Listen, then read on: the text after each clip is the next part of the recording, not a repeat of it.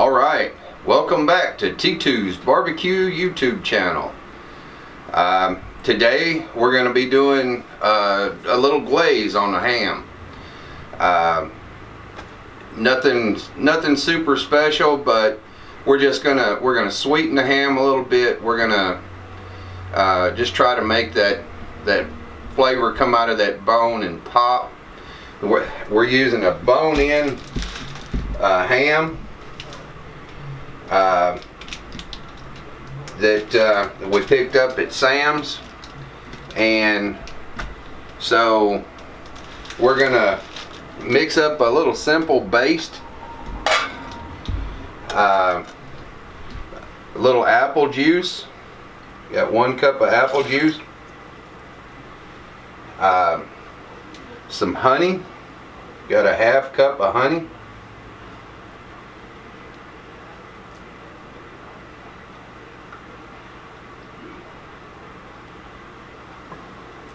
And then a 1/2 cup of brown sugar packed.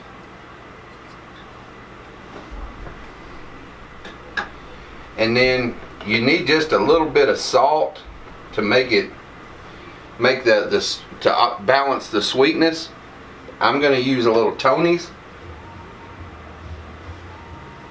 just because Tony's makes everything better. And then I'm going to give this a stir to start mixing it, and then set it on the stove and warm it so that the sugars will melt and come together. So we'll bring you back in just a few minutes and we'll start basting our ham. Alright guys, so we've got our baste warmed up. I'm going to put just a little bit in the bottom of my pan before I set my ham in. And then want to make sure that you pull the end cap off your ham. And there's different ways of doing it. You can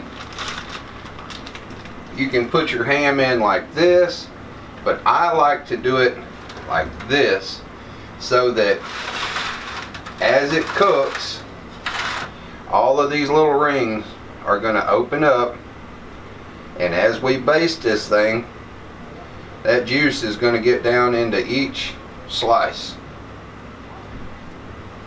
So all we've got to do now, I'm going to save this good juice that's on here, and then we're just going to take the rest of our baste and we're just going to carefully pour it over and just let it run over that ham. I'm going to go ahead and separate it somewhat and sneak some in there to get it started.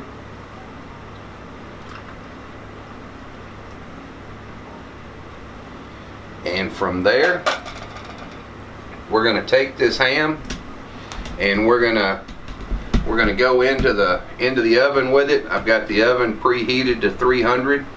I'm just going to warm it and start basting it. After about 30 minutes, I'm gonna use a baster, an injection baster, without the needle, to just stick it in the edge, draw that juice up like that, and then you can just kind of ease it over the top of your ham, just like that. These things, they work really well as a baster. I've never had good luck using the bulb type, because they get hot, they start to leak, the seal's bad, they don't hold. That won't let you down. So I'm going to start working on this ham, and we'll bring you guys back when we pull it out here in a little bit and let you see how we're coming. See you shortly. Alright guys, so we just pulled our ham out and this is what we've got. We've been basting every 25 to 30 minutes. Been about an hour and a half. I just pulled it out and I'm going to give him one last little coat here.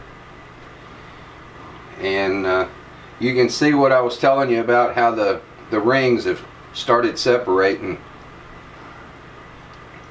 So all of this good apple juice is running down in there now. Just gonna let him sit and cool and be ready to cut him off the bone and make a sandwich. So that's the way we do our hams. Hope you guys enjoyed the video. Give this a whirl. I promise you you'll like it. And we appreciate you taking the time to watch the video. Remember to like, subscribe, and share. Click the little bell down below. And until next time, you guys take care.